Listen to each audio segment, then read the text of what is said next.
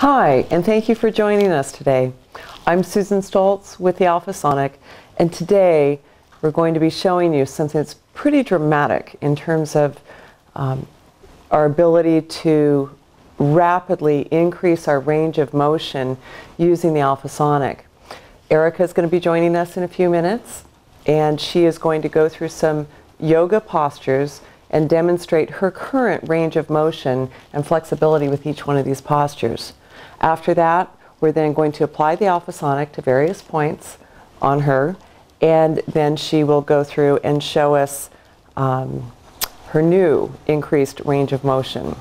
Erica, first, if you can just give me a recap on your experience with yoga. You're a yoga teacher, and I've been doing yoga for about 10 years. I have some real blockages in my flexibility where I just haven't seemed to go much farther, so I'm very excited to see what we can do today. Okay, great.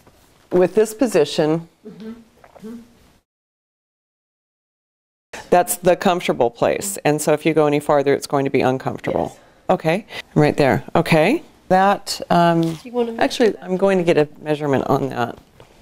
8.5 inch to the base of your glute. Okay, it's about a 9.5 inch gap. So we'll see what the AlphaSonic can do about that. 19 inches. And on this side, the left side, we are at a gap of 21 inches. For measuring purposes, come forward just a little bit more. There we go. Okay. And measuring from below the ankle bone to the edge of the mat, we're at 2 3/4 inches on the left.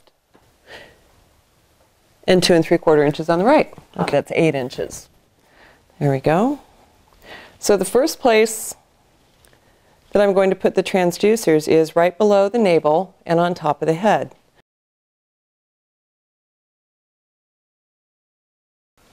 Are you comfortable in that position?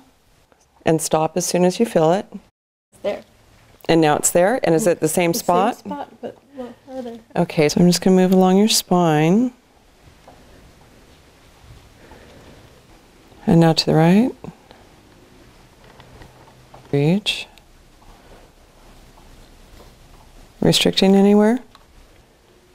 That's a significant improvement, I would say. I do feel it a little bit in my hamstring. Okay. Come back up slightly. Take this one.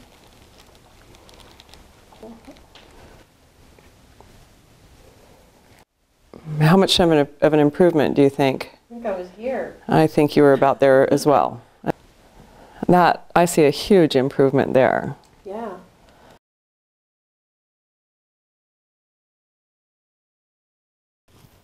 I believe that's quite significantly different. Wow. I don't think I've ever been able to do that before. That's really cool. That's great. We're now, I had said 5, and if you want to get a close-up with the camera on that, I think that that's somewhere around 3.5. So, oh good. We exceeded our expectations. Hello, when we do that. I'm going to say that I was going to estimate that at about 3, and so that's, 2 3/4. And that's now at about 14 inches. 14.5. We're at, I'd say, about 10 3/4 inches on this side. Not bad. I thought I was pretty flexible this way before. And we're at 11 inches on this side.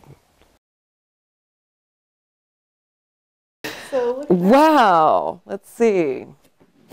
Wow, Erica, that's closer. That's a lot closer, and I believe that we measured at 6 inches.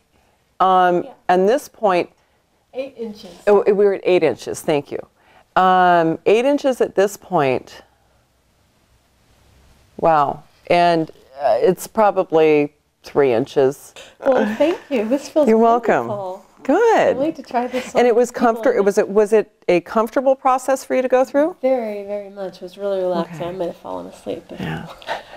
No, I was on Good. camera. And the other thing is, it just, we did have a lot of progress. I expect a lot of progress whenever we're following a protocol like this. I expect a lot in terms of results, but also go at your own pace. It doesn't have to all be done in one session. Break it up over several sessions. Only do what is comfortable, and follow it up within a couple of days or at the next class. Don't push it. This should be a very comfortable process, and we don't want to bring on any pain. We want to make pain go away. .com. And have fun. Have fun and feel good. Absolutely. Okay. Thank you. For watching. Hope you enjoyed it.